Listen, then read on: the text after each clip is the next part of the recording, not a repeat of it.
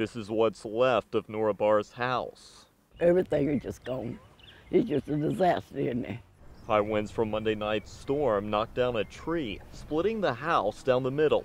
Thankfully, Barr wasn't inside at the time. The tree fell in the living room. I normally be laying there on the chair watching TV and fall asleep. The whole wall is all in the living room.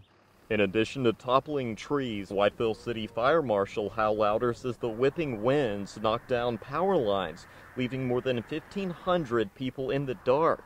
Service lines being pulled away from the houses and just a lot of fireworks with the transformers and that kind of thing, you know, pretty scary stuff.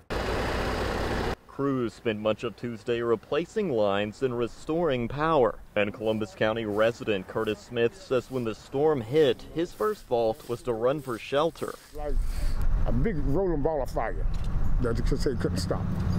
We couldn't go yet. And that's the way the wind got me, but it had me fighting last night, but I had to calm down, then I calmed down. Shaking the house at times, wind as leaves popping everywhere, hitting my back deck, bouncing off the roof and everything. Trampoline flew over there. I mean, it was kind of wild for 2 or 3 hours that I was up during it. Even though the wind and rain is long gone, for Nora, there's still a long road ahead. I don't know where I'm going. But I do know God gonna make a way.